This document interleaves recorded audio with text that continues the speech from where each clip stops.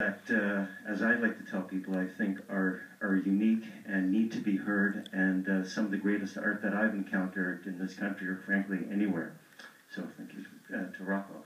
Question is for Tony. It's a line in the prologue of the prologue, and I recognize it's a character reading lines, but it's a line that you say is, I can't see me as they see me.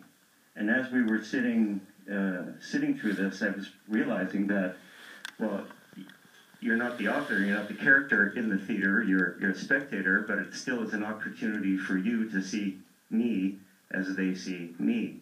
And I wonder what your reaction is and how you see me as a spectator sitting through this and having seen yourself film. Because I edited, I had to, after the initial edit was by